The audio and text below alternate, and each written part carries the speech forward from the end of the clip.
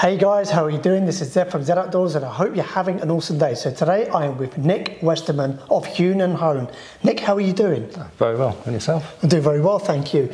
So if you're not familiar with Nic, Nic is a full-time professional toolmaker working primarily within the green woodworking community, tools that are commonly used by some of the best green woodworkers that are out there. We're here at a studio in rural Wales, and what we're doing on my particular visit to see Nic, what we're going to be doing is we're in the process of filming an entire series, and what you're watching now is a video that's part of that continuing series on making a turning Sloyd knife.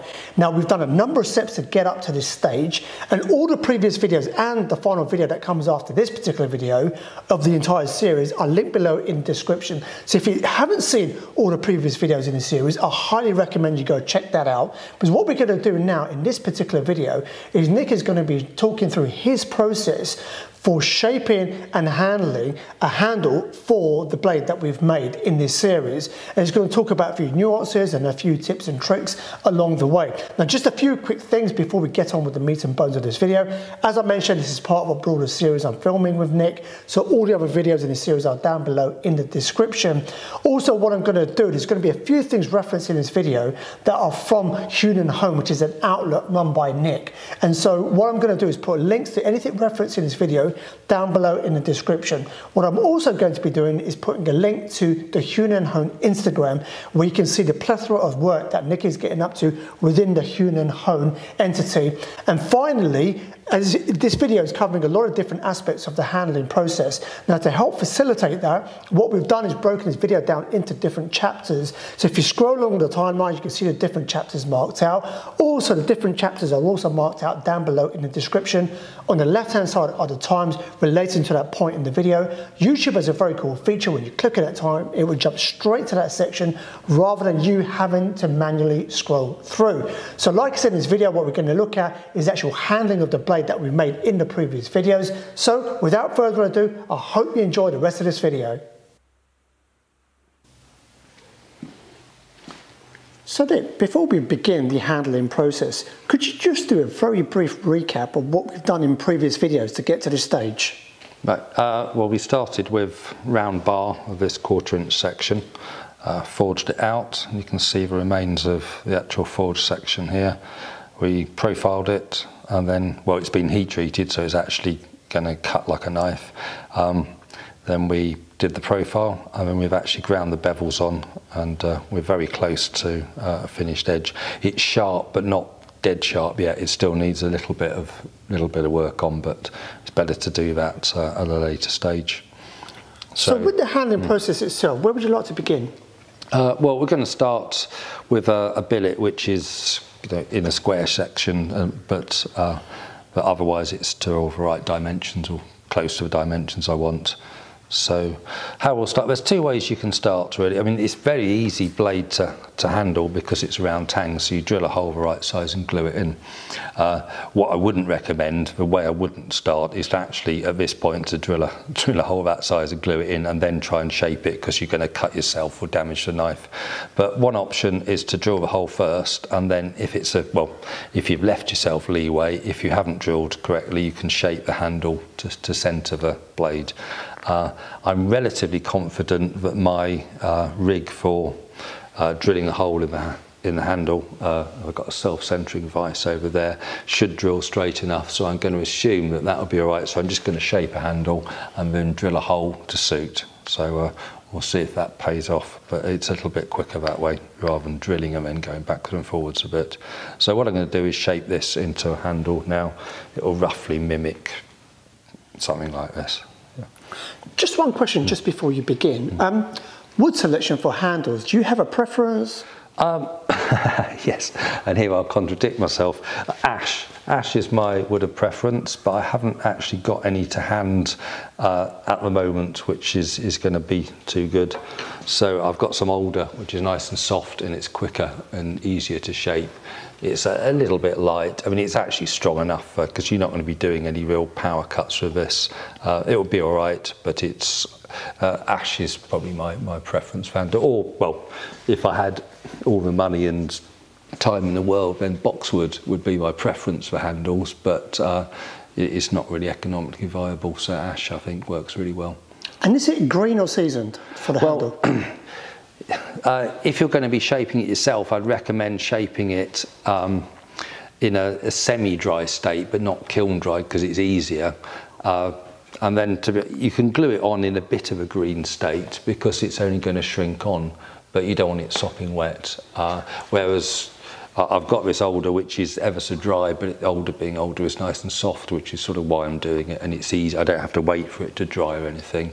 But yeah, you don't want it too dry, but it's not the end of the world, because it's only going to shrink on if it's not dry enough. So that'd be my preference. So that was that the RAF? Yes, yes, and there may well be another one. They quite often come round in threes, so we will see what happens. Yes. So to begin the process, what do you want to do first? I will put this in shavehorse, which is one that Lee Stoffer made for me a long time back. It's been tweaked a bit, but the basic design is as is, and it's one which sort of grips. I would say grips between centres, because if you have so much grips like this, you just haven't got the shape. I know you can use a spoon mule type design, but this works well for me. So that's what I'm going to do. So I'm just going to start the shaping process. I've roughly marked centres and sort of where the breaks are. So I'll just start shaping with a draw knife. So I'm going to. No, it didn't want to go that way. I was hoping I'd got it straight grained enough I'd get away with that.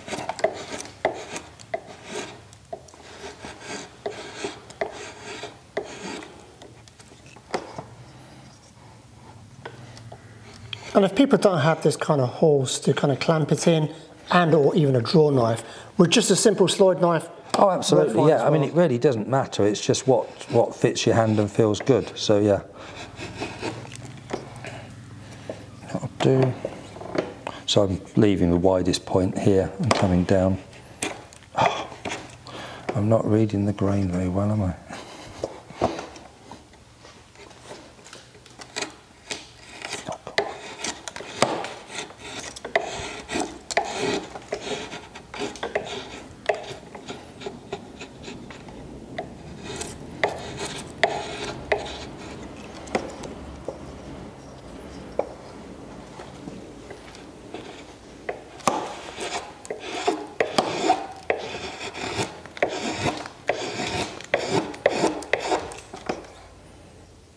There we go, that's roughly, that'll do for the profile. Oh, no.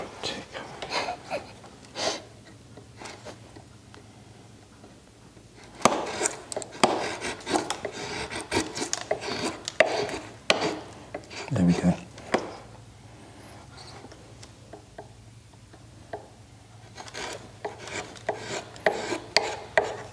Right.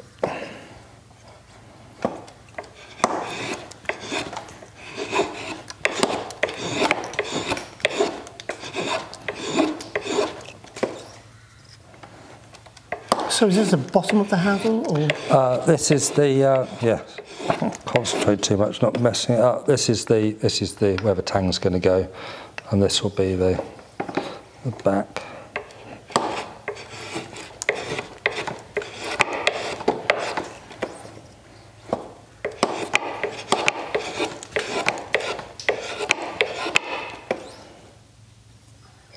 Yeah, get away with that.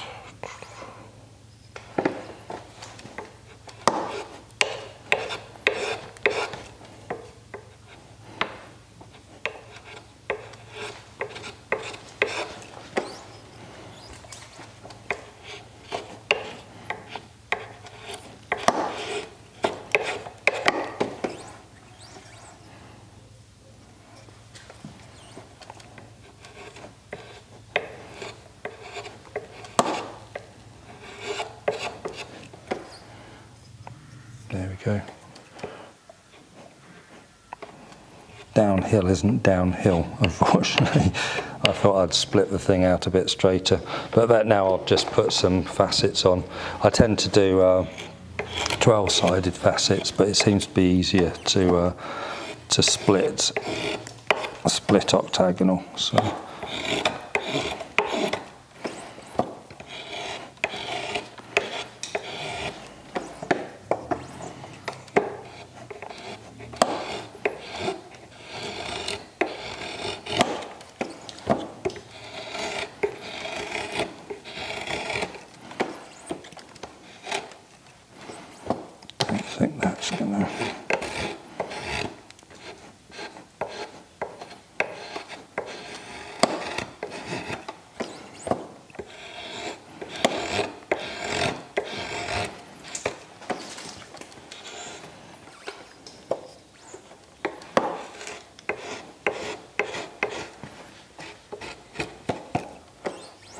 as with, like, if it's starting to run out, the more I skew, the less chance it's got of coming out. But right, that's roughly octagonal. Now I'll just run some, split these into two.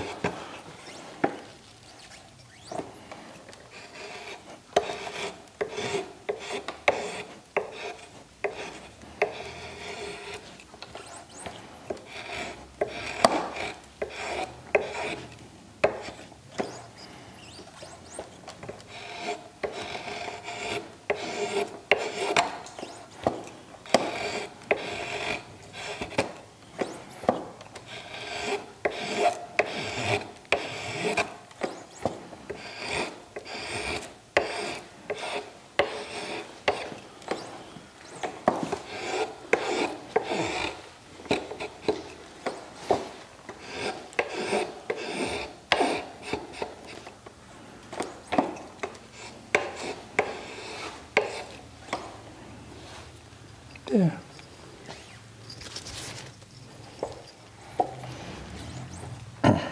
I'll just try and chase these up.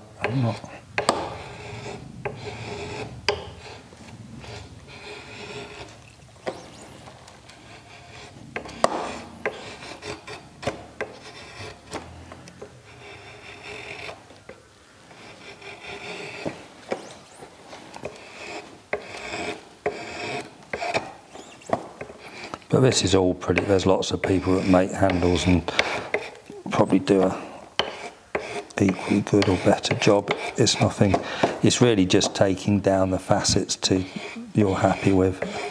I'm not going to keep taking it out and checking it in my hand, because I just get through getting that, doesn't really want to go that way.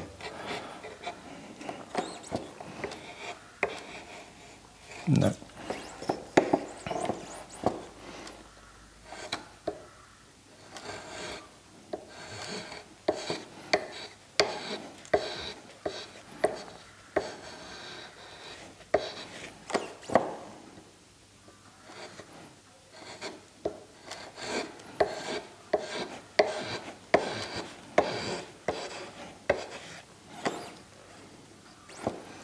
Take a bit more off.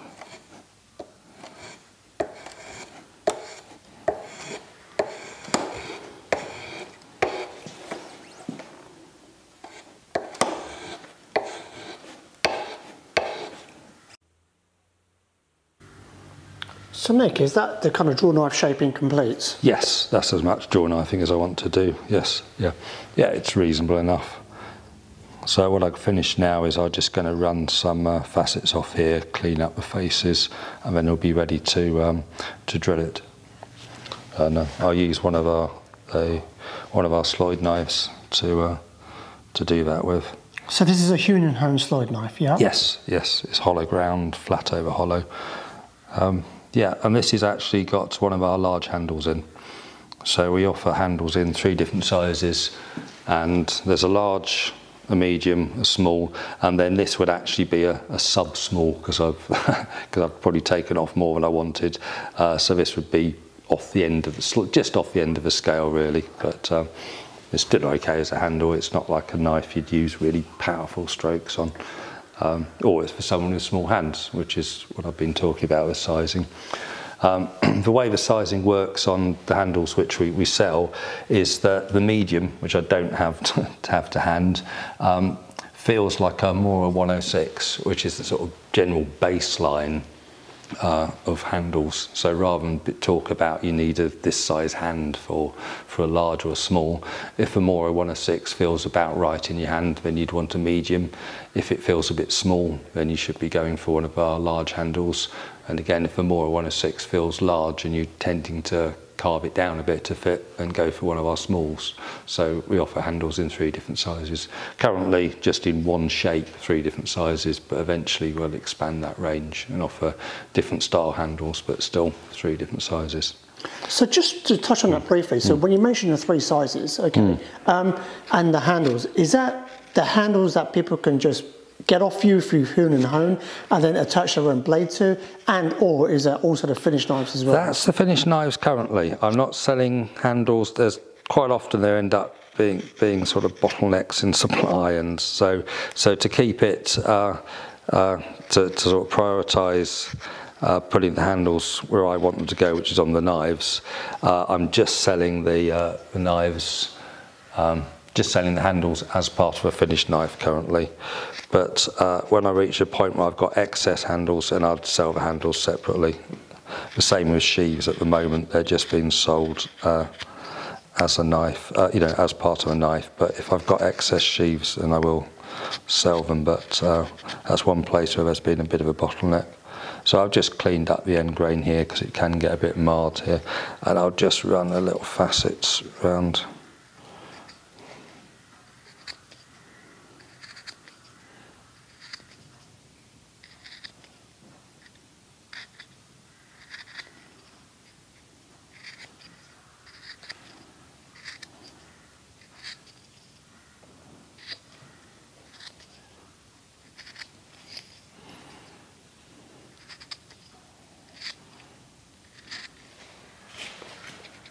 Nope.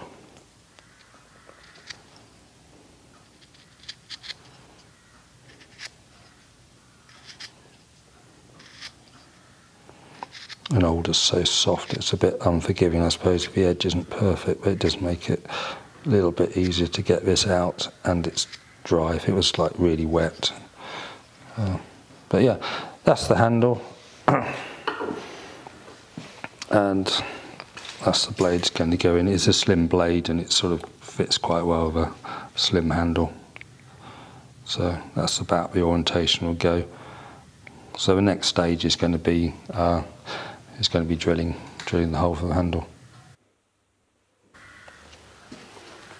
So ready to kind of drill the hole. Yes. So what's the first thing you're going to do? Well, I'm going to look at this, and it's not perfectly symmetrical, so I'll decide which I want to be the sort of the spine side and which to be the belly side of a blade of a handle. To my eye, it will look better this way up than that way up, so we're going to be going that way.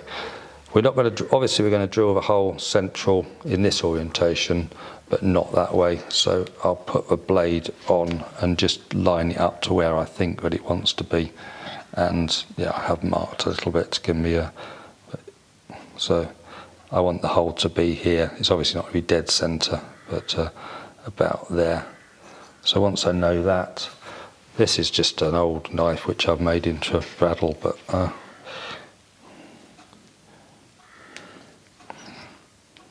I mean, at half a mil out this way won't matter, but I want to make sure I'm dead centre. I'm just looking down on it and make sure I'm centred there. And I'll open this out so I know I've got a reasonable size hole to run through. It's a 1/4 inch tang. Normally I use a slightly bigger metric drill bit, not 6.5, but I've got a 6.3 which works quite well. But I found a 1/4 inch which I left at home, but I've got a 1/4 inch drill bit here which I think is going to be close enough. It'll be a pretty tight fit. So this is a lovely thing. It's a self-centering drill, so it should put everything straight down the centre, although obviously we're fractionally offset, but the jaws are lined with leather on the inside of the hole, so there's a little bit of leeway to line stuff up. So I'll just put it in, run down and check that I mean that looks good to me. What you can do is just pull it over, and when you're happy just tighten this up, not too hard. And so now I should be drilling straight down the centre of it. And just one thing, just before we do that. So if someone's watching, they don't have a drill press. Oh yes. What are a couple of tips and advice you would give of using a normal handheld drill? Well, you could have someone helping you. So if you'll say you put it in here and you're drilling in, say you're drilling like this, and you've got your drill. I mean, you can obviously sight left, right quite well. And then if you've got someone helping you for sighting up, down, that will work quite well. But probably if you haven't got a drill press and you're doing it freehand, I would recommend getting your blank slightly oversized, drilling the hole, and then if you've got, you could have a piece of dowel, a wooden dowel, and use that to give you an idea of where you've drilled, and then shape the handle to fit your hole. That's a pragmatic solution to that. And I may wish that's what I'd done if this hole doesn't drill. But yeah. We'll see, yes. But yeah, that's probably the best way to do it if you don't have a drill press. So, and then the other thing you're going to ask me, just one he's going to, I think, is ask me if I plugged it in or not. Oh, yeah. This is really, I can't recommend Draper drills. Not enough, but I can't recommend them. This really isn't a very nice drill, but just anyway.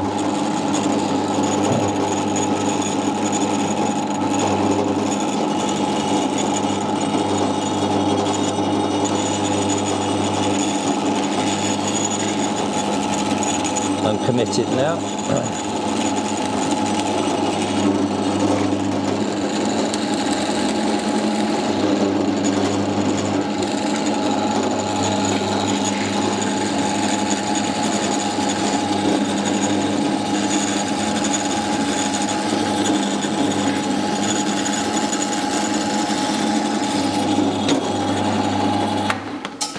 So in terms of how deep you go, how did you kind of figure that out? Well, it doesn't really matter if you go too deep because you can fill it with epoxy. I did actually have a bit of an, because I like to leave, because I've gone to the trouble of forging this, I don't want it to go all the way in. I mean, you could go all the way in here, but I like to leave just a little bit of a shiny steel left, so you're seeing the contrast between the shiny steel and the, so I eyeballed it and went that deep. That's my best guess. I'm not really one for measuring, I'm afraid. But we'll see. Yeah. So much for drilling down the centre there. What I'll do, oh, that's all right. It's going central this way. No, that's all right. I think the hole's ended up dead centre. Despite me marking it out, it must have dragged over quite a bit. It's not the best effort. What I'll do is I'll just put it in here, and we will.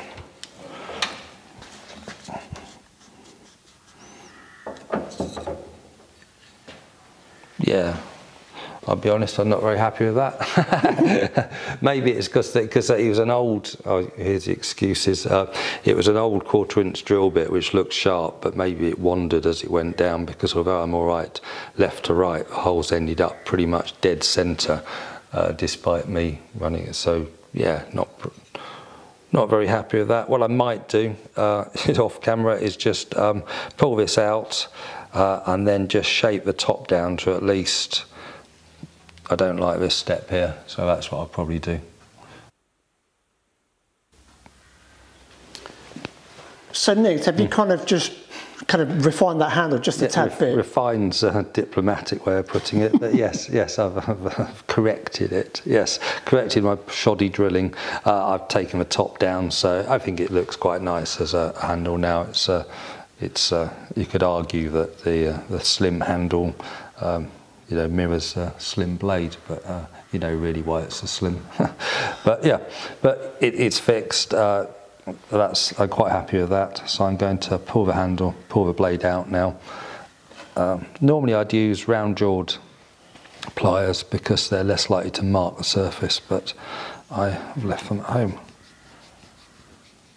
You can see it's quite a good fit, so it's not really going to need much in the way of gluing.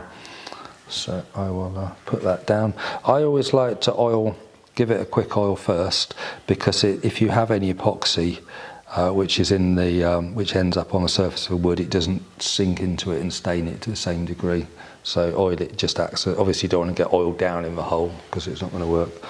And I'm using this peacock oil from Skelton Saws. It's their old stuff, which has got turpentine in and smells wonderful. And I'm gonna, so I'll just,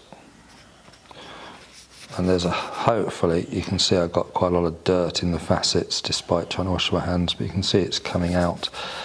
because it's got quite a high solvent content. It tends to strip the dirt out quite nicely and recover it quite well. Yeah, that's a little bit more oil because it does soak in very well.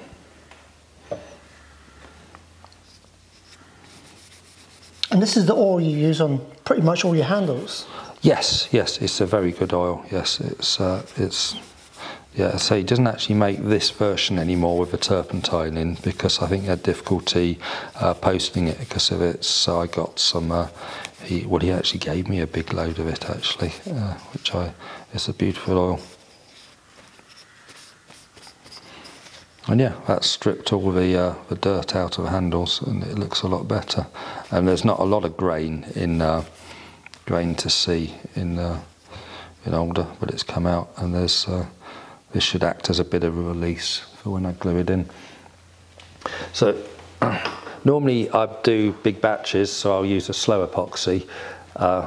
Just one thing actually, yes. I forgot to mention, we were talking about off camera, and that is when you oil, you typically leave it for...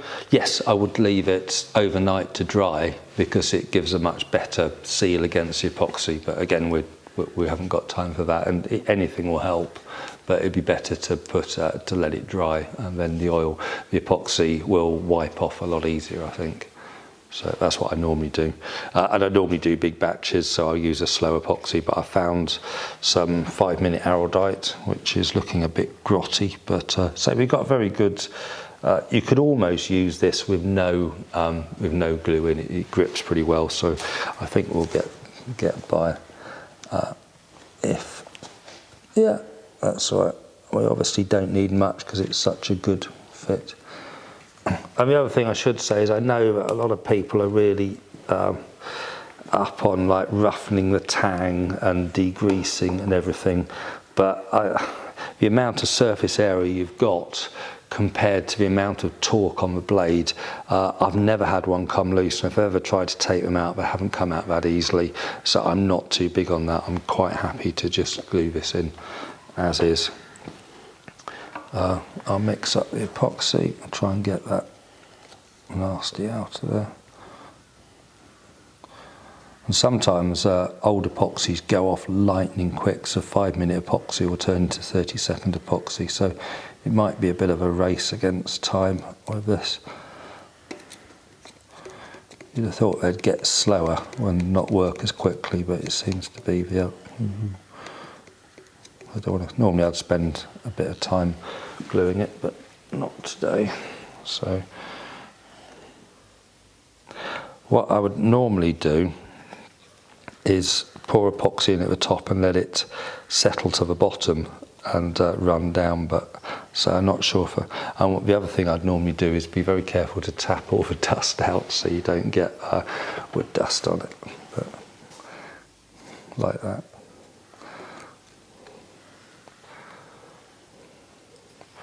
So that's that. And I know it's a really good fit, so I don't need much, but I might as well just sort of wet the surface so it's got a chance of, rather than it releases.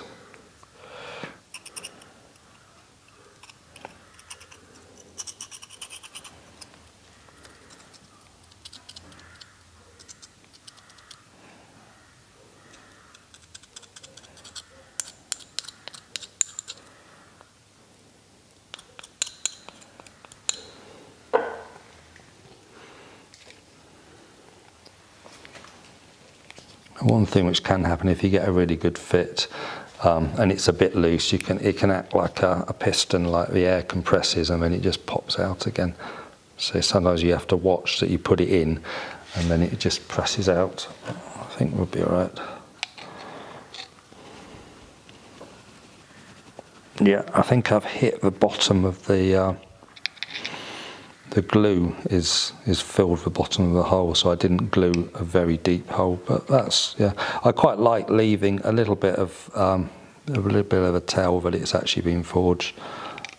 Again, if I was honest, I'd prefer it to go in. I can't get it any further we'll stick with that, but I'll make sure that it's running straight up and down the... So this is where you do your final adjustment? Yes, yeah, the final adjustment is just that it's tracking up and down. I mean, at least I managed to drill straight this way. It's looking, that's tracking nicely. I can't adjust that, but I can adjust that the blade is running up and down.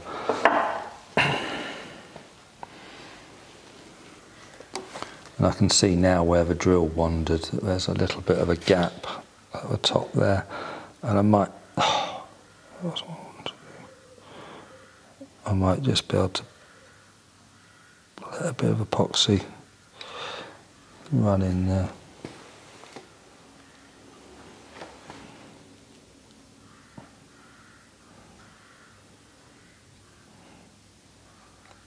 Yeah, the drill was obviously wandering a lot, which is...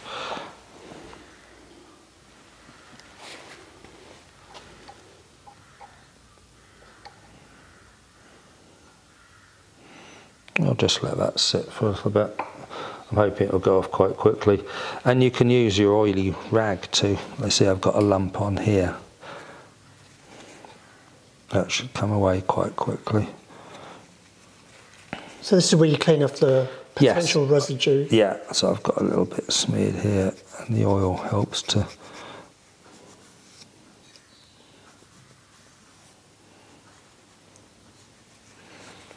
release it. And what I tend to do, I mean, normally I'd then go on to the next one. I've got an idea of how quickly the whole thing goes off. But if you don't know how quickly it goes off, sometimes you don't want to smear it. That's still running in quite nicely, actually. That's looking all right. But I'll have a look at, get an idea of what the glue's acting like from here. And it's still running, it's still all right. So I'm not in any hurry to clear it up.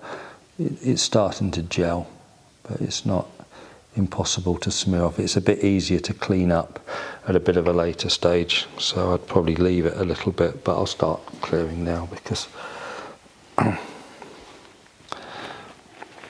mean, I know a lot of people really don't care, and it obviously doesn't matter, but it's quite nice. I think it's quite nice to clean this up.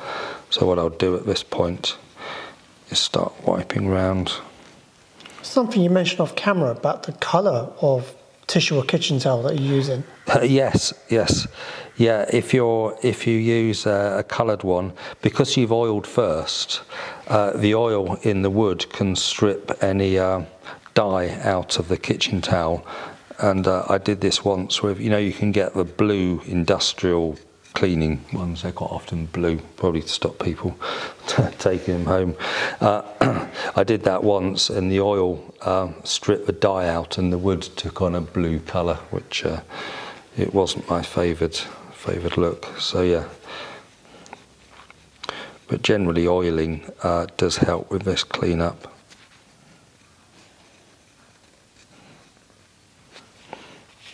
So that's come pretty good. I'll just rub it out of here.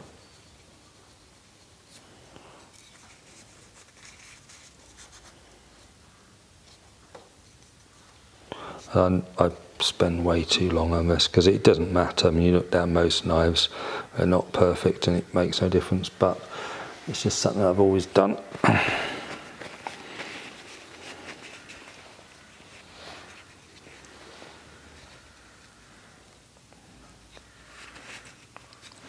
And if you want to finish off, you can use your oily rag, which you might not have had if you did it the day before, just to clean up the metal and make sure there's nothing where you don't want it to be.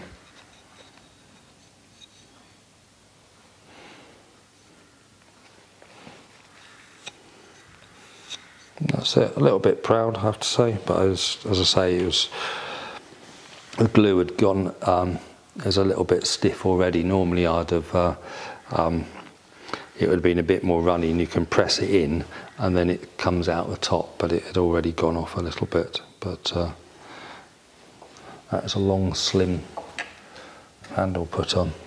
So when you leave it to dry, do you lay it down, do you put it upwards, or? Well, I know that this one is such a tight fit, it's not going to make any difference, but normally I would leave them leave them upright, because then any glue will sink in rather than run out. Or if it's like if there is a bit of slop in the handle to the tang, then I'd leave it. So I would leave it upright, but I know that there's not enough fillet of wood there to there's not enough fillet of glue for it to sag and run. I wouldn't be too fussed about which way, but it's safer. Well, it's safer for a knife, the aesthetics of a knife, to leave it like that. But it's not very safe to leave a whole forest of knives like that. But as we're both adults, I think we'll risk it. Yeah. So excellent. That's it. And just one final question I have for you in regards to this. So obviously you used a 5-minute epoxy. Do you always kind of typically leave it longer to be on a safe side, or how do you kind of measure that? I'd always leave them overnight. I mean, it's 5 minutes sort of working time.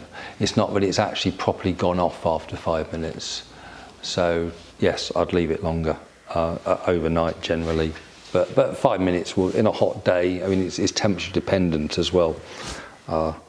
But you get an idea of how hard it's gone off, but it's better to leave it longer, really.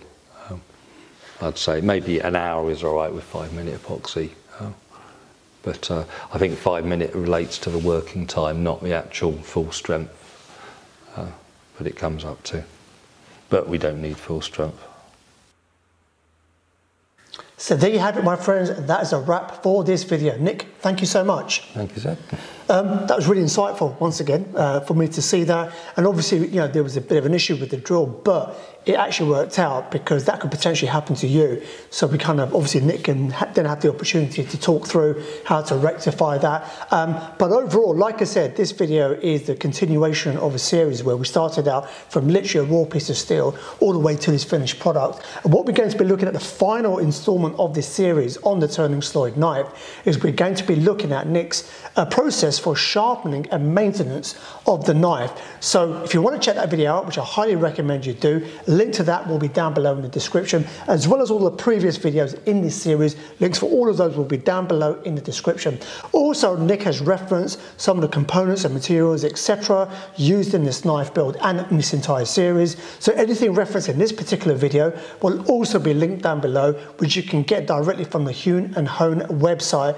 And finally, what I'm going to be doing, as I mentioned at the very beginning, I will also be putting a link to the Hewn and Hewn Instagram. It will mean the world to me if you're getting any value from this video whatsoever to give Hewn and Hewn a follow on Instagram, and you can see the myriad of work that they're getting up to.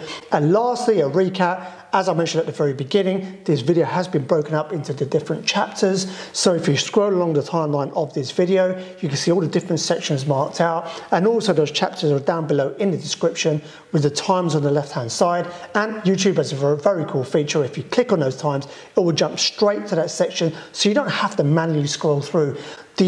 The whole idea and philosophy behind these videos, and something Nic was very eager to do, is to kind of teach as much as he can, which has taken many years to hone and refine, and to kind of share that with you so it will help you on your journey.